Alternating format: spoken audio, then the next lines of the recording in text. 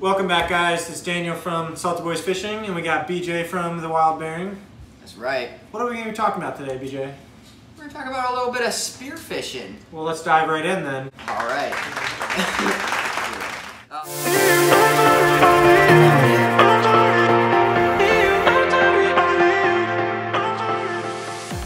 So spearfishing. Why spearfishing versus reel and a rod? I don't know. You guys see my channel. I like to use a rod and reel, so we're going to let BJ take this one. All right, yeah. I like this is my opinion. You know, other people might have different views or reasons on why they spearfish, but for me, I like it because you get to be down in the environment and see everything that's under there. You get to see the fish. You get to see some cool reefs. You know, hunt them down and get them. And it's also kind of a challenge, and it's like active fishing, you know. So you get chased after the little fishies. Oh no! And then then speak to us, since you get to see the environments all the time. Why don't you go ahead and speak to some of the environments where you're going to do some spearfishing in? Oh yeah, great. So typically, just like reel and rod fishing, where do you look for structure? Whether that be a sunken ship, whether that be reefs, whether it be rocks, weeds. That's where fish like to be, so even in spearfishing, that's where you want to go. There are some laws, though, when you got to look out for, such as in Florida, you need to be at least 100 yards from the public beach area, a fishing pier, or any bridges where fishing is allowed. So you can't be fishing at jetties unless they're at least 1,500 yards long, which there's not too many of those around. So really, if you're going to be fishing a lot of these structures, you're going to be having to go offshore a little bit, or on some private docks. You may know some friends there you can fish on. So, well, you're fishing on some of these sunken ships. Are you going to be free diving or scuba diving? Well, I mean, that's up to you. But, you know, depth does play into that, and how long you can hold your breath. So, there are also, when you are scuba diving, the bubbles from the scuba can sometimes, the sound of that can scare the fish away. So, but it's important that if you are scuba diving, really get proficient scuba diving and then work in spearfishing later on. And you have some videos on your scuba diving playlist that we'll link in the description right there. If you guys want to learn a little bit more about how to get into scuba diving, you'll check out the Wild Bearing, and he'll set you straight. Yeah. So going back to the laws.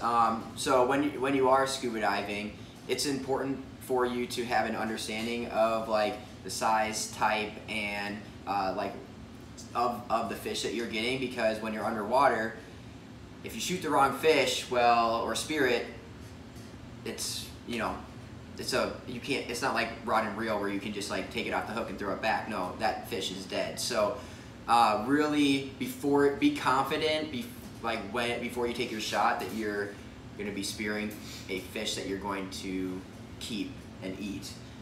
If you're not going to eat the fish, then I would recommend you just stick with the reel and rod fishing, and you can throw it back, because you're spearfishing, you're going to be killing the fish. So if you're not going to eat it, then... Well, what about some of the invasive species such as lionfish? Yeah, that's actually another reason why I do spearfish as well, is because you're helping out the underwater environments, because lionfish are an invasive species, and they're kind of overpopulating a lot of these reefs and like sunken ship areas, and because they don't have any natural predators. So actually, there's a lot of competitions.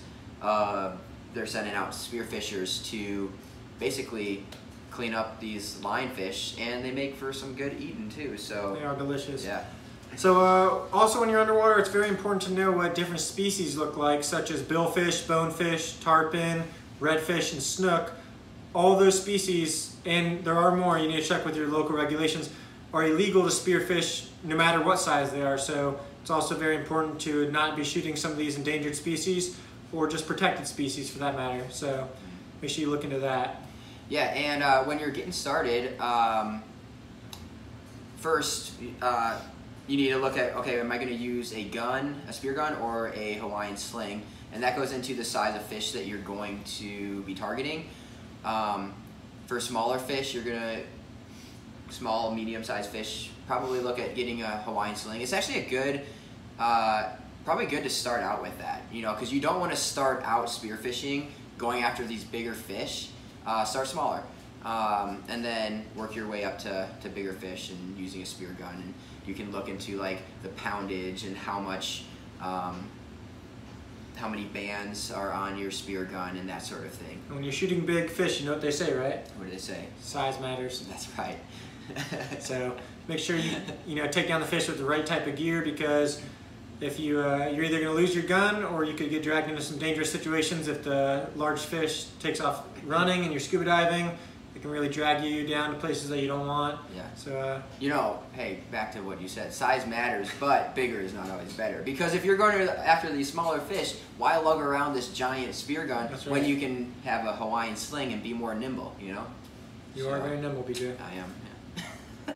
Thank you guys for watching today. If you guys enjoyed that video, check out our Fishing Basics playlist. We're going to have more podcast style videos like this, trying to teach you and teach us a little bit more about fishing. So yeah. I'm Daniel from Salty Boys Fishing. And I'm BJ from the Wild Bearing. Thanks for watching, and we'll see you next time. Yeah, have a good day.